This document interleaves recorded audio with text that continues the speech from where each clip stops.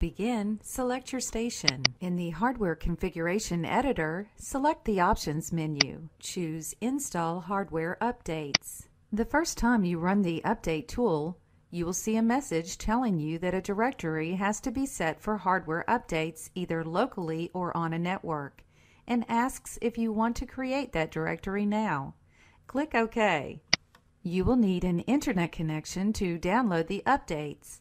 The default settings are to show the updates, ask for confirmation before installing, and use a browser. Click OK. Click Yes to the Create Folder message. The default is to download the updates from the internet. If you have downloaded them from another machine, you can then choose Copy from Disk. Click the Execute button. If updates are available, they will show in the list. Uncheck any that you do not wish to download. Then click the Download button. The check is removed from the box as each file is downloaded. You will see a Download Completed message after all the updates have been downloaded.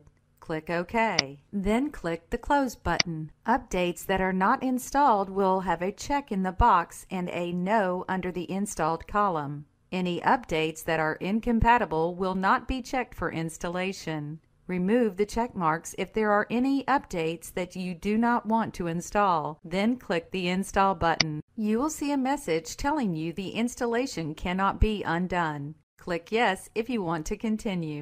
A message warns that all Step 7 applications have to be closed. The tool asks if you want it to close the applications for you.